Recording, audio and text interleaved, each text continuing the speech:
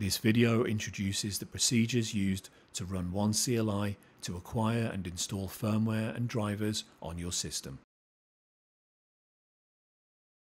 Open a command prompt window with administrator privileges. Go to the directory where you saved the utility.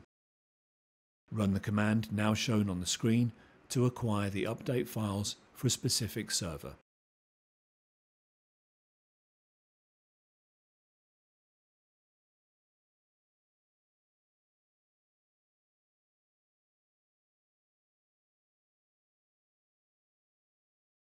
The utility will begin acquiring and then downloading the update files.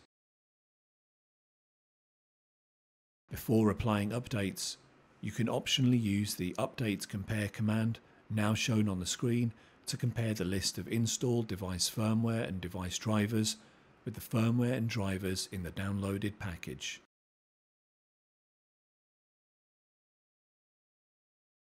Use the Update Flash command, now shown on the screen, to update firmware and drivers from the OneCLI comparison file. The utility will begin applying the firmware and drivers. This may take some time.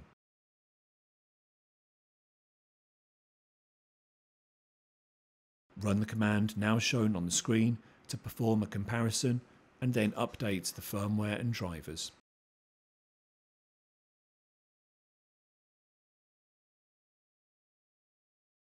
Specify the firmware package ID, the include ID and no compare parameters to update a single piece of device firmware or drivers without performing a comparison.